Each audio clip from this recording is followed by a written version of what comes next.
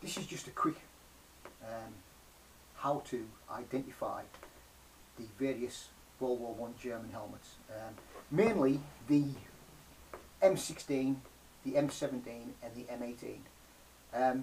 This description doesn't include the one with the semicircular cutout along the side for the telephone operator. So it's just the M16, M17, M18. Now, I'm going to use this as a generic example. I'll do this particular helmet in a separate video, but for the description, this is going to be the generic M16, M17 and M18. Basically, when you see one on a shelf like that, you just see a World War I German helmet, and that's all you can see. Now, to identify the different year models, because they used the same shell, it's not what it looks like outside. You have to look inside the piece. That will tell you what the year model is.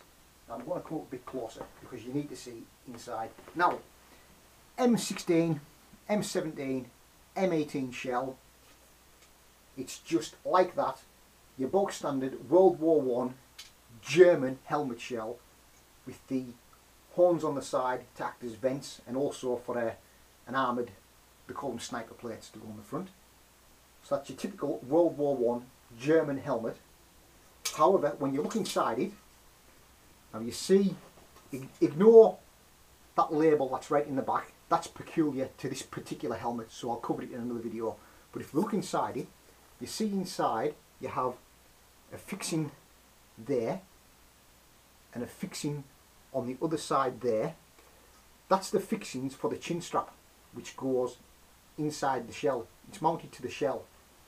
Now, if you have one of these helmets where the chin strap mounts are fixed to the shell, and if your liner is a leather banded liner, then your helmet is a model 1916 helmet.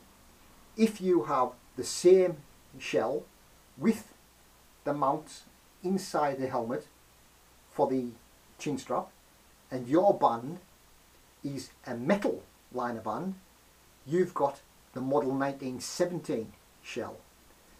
If you have this same shell and the chin strap mounts have been factory ground off, so there's no chin strap mounts on the shell, but the band is like a World War II German band with the oblong chin strap mount mounted on the actual helmet liner, then you have the model 1918 helmet.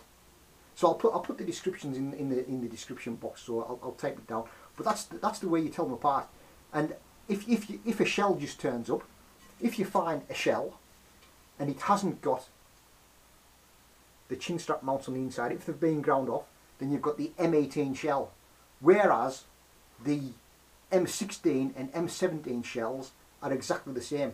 So if you find a German helmet shell with the chin strap mounts inside and it doesn't have a liner, it can be either the M16 or the M17. There's no real difference between them. You need the liner in it. The liner in it denotes the actual model until you get to the 1918 model, and by that time they've cut off the mounts from the inside the shell for the strap and put them on the actual liner itself. So that's how you tell them apart. It's easy when you know how. So when you're at a show and you see a World War I German helmet just sitting on a shelf like that, it's just a World War I helmet, pick it up, look inside, that will tell you what year model it is. M16, M17, M18. Fairly simple to know, and basically that's all there is to it. It's not really rocket science. It's not a brilliant piece of expertise. You've just got to know what to look for. And as I've said before, every German helmet tells you a story. So we'll see you for another video shortly.